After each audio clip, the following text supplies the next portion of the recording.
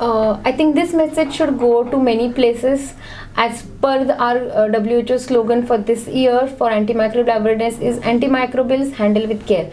So it is very important for a common man to understand and see the prescription which is given by the doctor.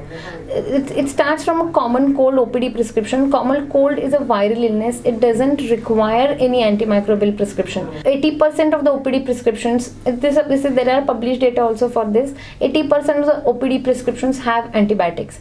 So patients should have awareness asking about, do I really need to take antibiotics? So there is we should cut down the use of unnecessary antibiotics for non-antibiotic related indications like a viral common cold.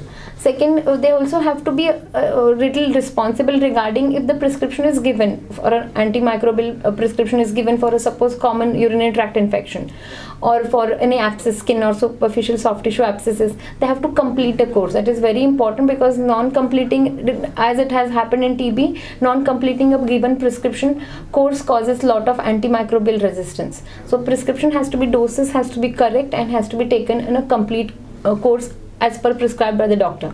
So this and also very important and neglected part of antimicrobial stewardship is actually vaccination. So people also has to aware of themselves about adult vaccination.